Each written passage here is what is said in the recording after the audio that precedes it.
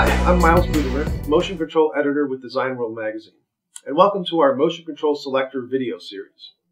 Today we're going to talk about how to select a clutch and/or brake for an application by looking at a few of the most important factors. The difference between clutches and brakes is that clutches are used to transfer torque, while brakes are used to stop a load, typically a rotating load.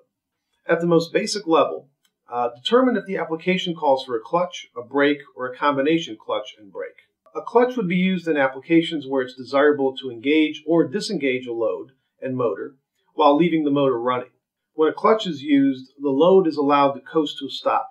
A brake would be used in applications where accurate stopping of the load is needed and the motor will stop as well. A clutch and brake combination would be used where the load will be started and stopped while the motor continues to rotate. The next choice is unit mounting. Both clutches and clutch brakes can mount to the motor shaft or be base mounted and have input via a belt drive, chain drive, or coupling. Next, define the motor horsepower and motor frame size. In the case of base mounted units, it may be necessary to define the RPM at that location. Manufacturers generally provide quick selection charts where unit size is determined by finding the intersection of motor horsepower and speed at the clutch shaft.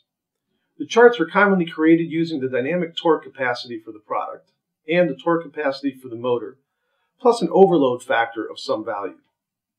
Using this method presumes that you've selected a motor that's sized appropriately to the application.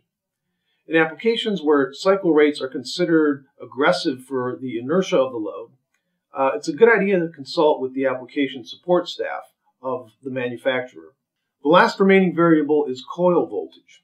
The most common options are 6, 24, and 90 volt DC, with 90 volt being widely preferred in North American markets, while 24 volt is more common in Europe. In both cases, clutch brake manufacturers can provide power supplies to convert AC to DC if required. Having answers to these basic questions will help ease the selection process.